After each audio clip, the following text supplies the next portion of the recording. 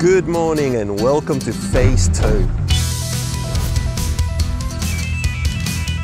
Welcome to Drive Ice. I'm Alex and I'm on my way to the performance shop. This is the place I've chosen for the rebuild of Roy, who's right here. The engine is already on. It's idling about 750, 800, which is where it's supposed to be. But every time I come to a stop, it dips even lower to about just over 500. Sometimes even stalls. Let's go.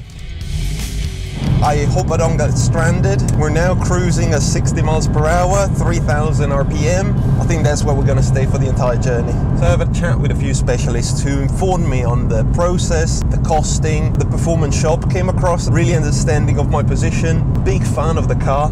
This is an important note because actually I've been to specialists who didn't like Rx8. I remember this guy, who shall not name. I asked a few questions and his answer was, no, I don't drive one because they're a piece of crap. That didn't sit right with me ever since. The budget, which grew exponentially. We've done the rust. Please watch this video if you haven't seen it. And this is now phase 2, the engine rebuild. I have to make it fit within £5,000. So that leaves me with about 3,000. It might be tight, especially because we're looking at the clutch. Do some street porting, water pump, oil pump, coils, leads, spark plugs. We might reach 114,000 today. With that kind of mileage, if you are opening the engine, you might as well do the clutch. Just like the rebuild, I can't wait for them to open it and say, yeah, no, it's never been rebuilt. This is the original mileage on the first engine. We'll be there soon.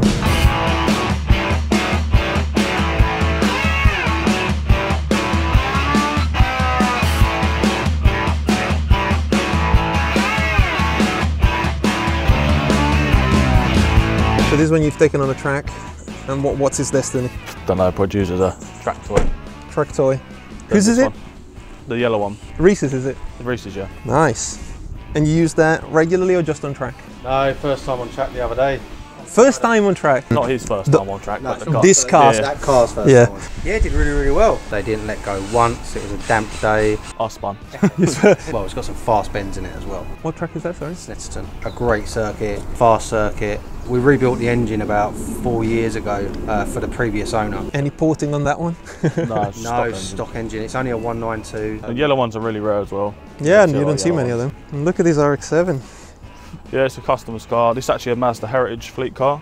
Oh, right. And the previous owner obviously sold it to another customer of ours. Don't put that in because I don't know if his wife knows. Okay. But Mazda imported from Japan. It's undergone a lot of work since then. Obviously it was a stock car on twin turbos and stock engine. So Grady V-mount, single turbo, engine rebuild, last street port. I mean, a relatively small turbo on it, 4-quarter 257. It's quite small as they go for Rx7s, but it's really responsive. It's making positive boost pressure really early in the rev range. Went the full shebang. I've never tried an Rx7. How can you explain it to me, Rx8 driver? How does it feel? Does it differ? Rx8 is a much better driver's car. Okay. A lot comfier, nothing rattles. And Put in a 7, lump in an 8. That's the best combination in my eyes. If you want the best of both worlds. I mean, it's nice having the speed and stuff and the fast and the noises, but in terms of corners, I come from the mountains. Cars that have to do well on mountain roads. Rx8. Right, interesting. I mean, you're not talking like they're horrible to drive. No, but in a comparison between the two. Even the 192s will keep up with most sort of fast cars. Type R's, the average Porsche. All on the cornering, you'll be all over other cars. The straight's okay, they haven't got the torque, so you are going to lose them, but you're back on them again on the corner. You need to drop it down in the gears. Yeah, you need to use the revs. It also depends on what you want to do with your car. If you want to improve that speed and that handling, lowering spring is definitely the way forward. You don't have to go super low. I'd recommend Mazda R's. Strut, spring, shock assembly. the OM ones are decent. The OEM suspension setup is pretty good. I mean, the only thing in my eyes that lets down is the rear anti-roll bar. If you literally have a stock setup with a aftermarket anti-roll bar set, like white line, do a set for the front and rear, you get a massive difference. For the engine first, then we'll talk about it.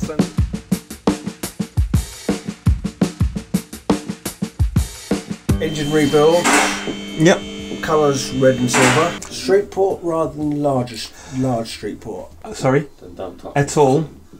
Any kind of porting, you reduce the longevity because of what you're doing, you're cutting metal away. If you want an engine that's longevity and it's going to be nice and reliable, I'd say spend the money elsewhere before thinking about that, unless you really want important, like it's a dire need to have it. If you're going to do it, I'd recommend either street polish. I wouldn't recommend half bridge or full bridge. Reduce drivability a huge amount. No, but now I'm more tempted at not touching it at all. Put a pin in there and I'll think about it for a minute. Reground housings, it's not even debatable. I'd just do it. Yep, yeah. For the money you're going to spend doing it, it's one of the best things you can do. We've had customers who want to do porting over reground housings, and it doesn't make any sense. No, because you're trying to do this to make more power. Compression is power. The more compression you have, the more power you make. Is it a sort of lapping?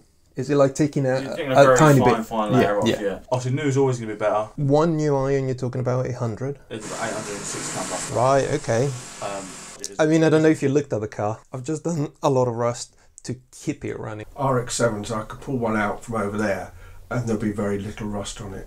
I come from Italy where there's no grit, so there's no salt in the grit, and there's not that much rain. When they lift the Rx8 for the first time, oh my god, it was terrible, and the mechanic went like, oh no, it looks alright to me. I was like, what? This is like a wreck. Anyhow. Thermostat of water we're talking about, yeah. There probably is nothing wrong with your one, but at the time of doing the build, it's worth doing. Oil pump, water pump, I always recommend 100%.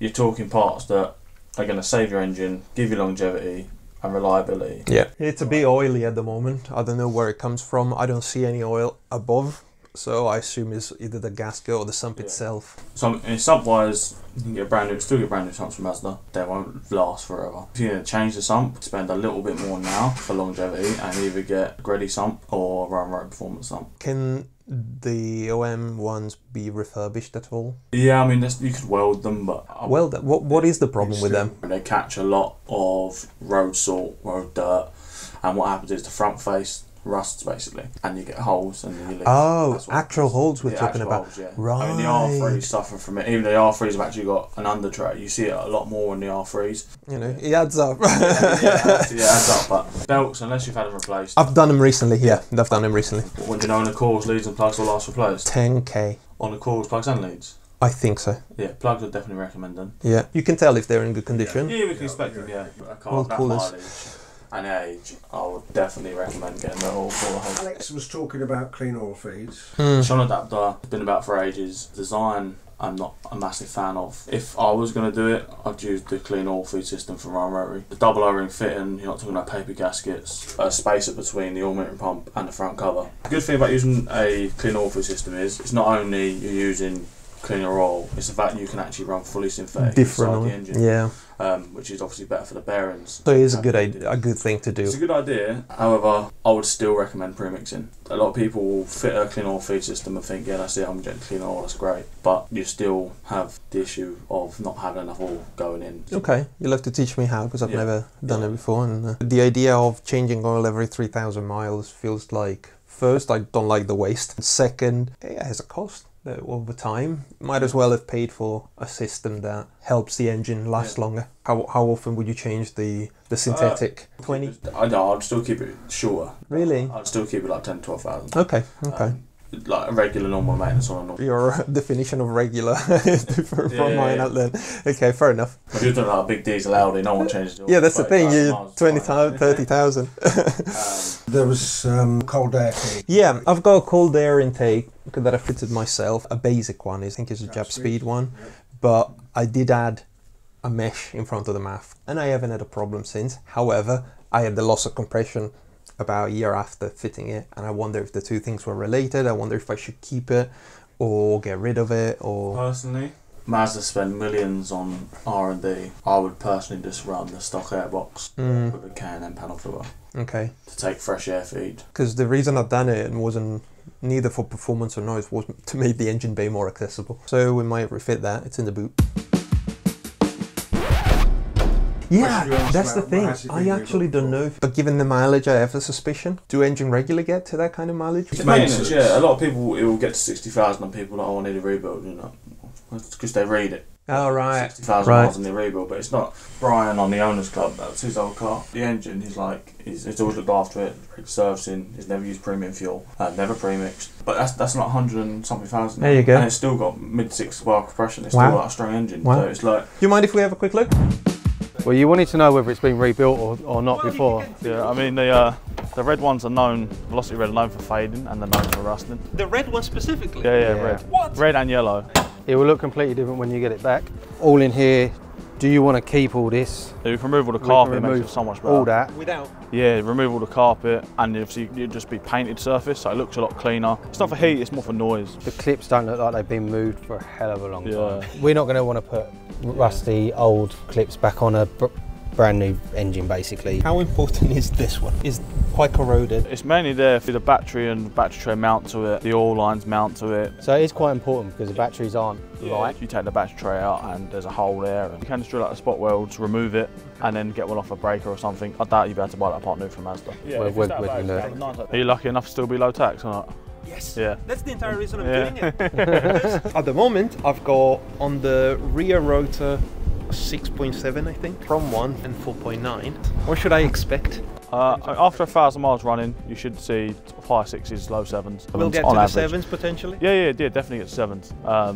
But again, it depends how far you go. And what we'll do, Yeah, and obviously if you do porting, naturally you will lower the compression by porting. I really like your thinking, focusing on the restoring that strength rather than adding stuff for the sake of it. Yeah, for longevity, it'll be well worth it. When can I come back? It'll be stripped in pieces on the bench. The following week, at best, it'll be going back together. Especially when you do things like regrowing houses, lap dye and stuff. Yeah, they've got to be sent away. They've got to be sent off. They've got to be sent off. There's no way I'd ever turn a customer's car around in a day or two. We've got to test drive it. It's not safe.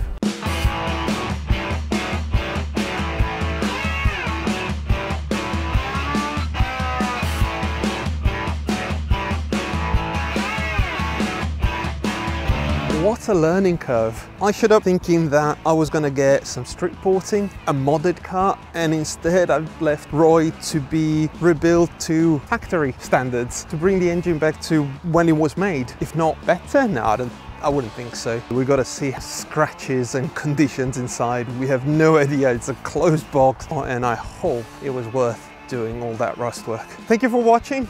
Please like and subscribe.